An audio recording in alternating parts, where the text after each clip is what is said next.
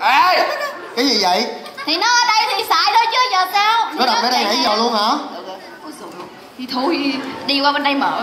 Có con đi nhanh. Bây giờ sao anh không có cho em mở ra đúng không? Vấn đề là em đi ra đây để giao lưu với khán giả, mà giờ anh nhốt em vô cái lồng kính với những cái dụng cụ như thế này, em chỉ có đọc thôi. Bởi vậy cho nên thôi nhưng mà khán giả này nó táo bạo từ trong Sài Gòn nó tới đây mọi người là hồi hộp để chờ đợi cái món quà, bây giờ mình phải tìm. Em không thể con đã tìm rồi mày ơi. dùng những cái dụng cụ đó để đọc được, hiểu không?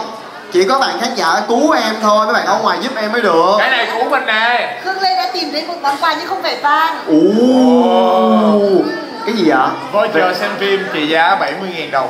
Vé xem phim trị giá 70.000 đồng. Ở trung tâm chiếu phim quốc gia. Quá tuyệt vời. Rất là hay. Bây giờ em sẽ sử dụng vé xem phim đó để mua chuộc các bạn cứu em ra đúng không? Giờ ai sẽ được nhận cái này? Thế là giờ làm gì ta? Bây giờ là đổi hay như nào? Mình hỏi khán giả một số điều thì đoán xem khán giả có đoán chúng không, để chúng mình có thể. Kaity à. Thôi lại đây đi, em không có thoát ra được đâu. Ở Sài Gòn 4 điểm em đã nạy rồi, em lấy khí thế là cũng không ra được mà. Giữ hình ảnh bé ơi. Hay là chúng mình đổi nước đi. Đó. Đổi nước. Có hay không? Có.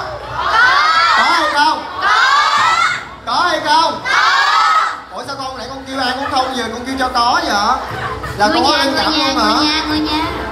Bây giờ cuối cùng mình mong tất cả mọi người hãy cho mình một like, một subscribe, một share clip này để clip này có thể phát triển hơn nữa và mình có thể tạo ra nhiều sản phẩm hay hơn nữa. Cảm ơn tất cả mọi người.